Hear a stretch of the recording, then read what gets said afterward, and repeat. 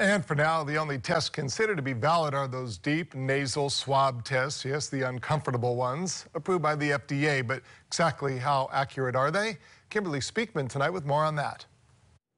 You'll be able to schedule a COVID-19 test with Kaiser Permanente or CVS Pharmacy when the pre-travel testing program starts, but only certain tests will be accepted. The state announced it's only accepting NAAT COVID-19 tests for those who wish to travel to Hawaii. That type of test is usually done with a nasal or throat swab. Results can sometimes be available within a day. The FDA says it's typically accurate and doesn't need to be repeated. It can even show if you've been infected with COVID-19 before. Lieutenant Governor Josh Green says the state considered a number of different tests, but selected the NAAT test for its accuracy. That grouping of tests has been proven to be both sensitive and specific. In other words, it won't get messed up.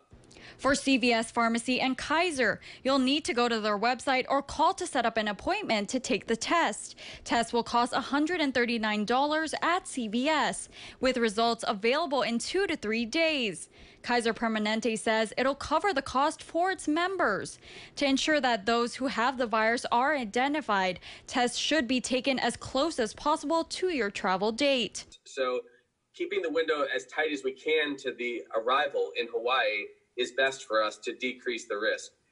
But it may not stop there. Lieutenant Governor Josh Green says more testing could be possible at the airport.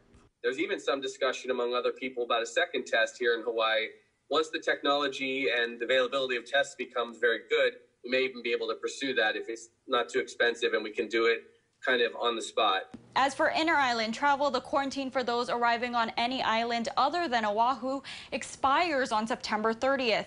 The governor has not announced yet whether that date will be extended. Kimberly Speakman, KHON2 News, working for Hawaii.